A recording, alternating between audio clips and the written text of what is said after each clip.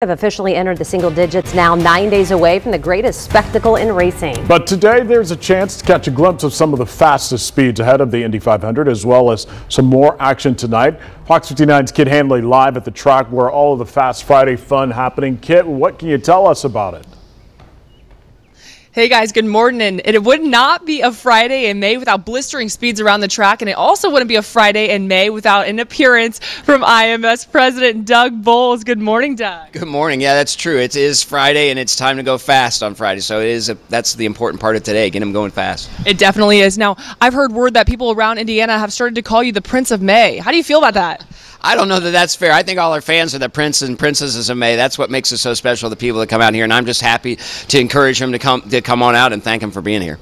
Yes, and for people who are new to the race culture or who have just not been out here to Fast Friday, what is it? What can they expect? Well, so the teams actually get more horsepower. So the last few days they've been working on that race setup. You want the cars to be stable for 500 miles. You don't need that on-the-edge horsepower. So today is that on-the-edge horsepower, which means we're going to be 5, 6, 7 miles an hour faster than they've been this week. This is where we see the highest speeds of the month, today through Sunday.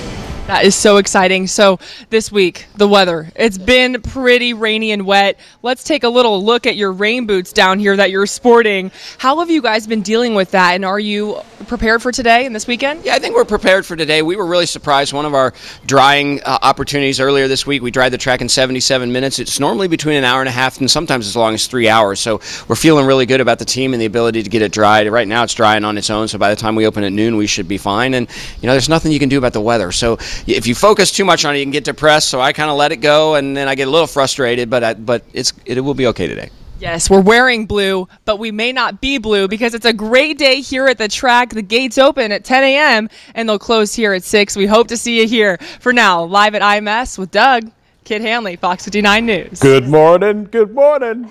Just Doug, too. I like it. You know, I love Madonna, and there's Doug. Yeah, she's awesome, and so is Doug. The week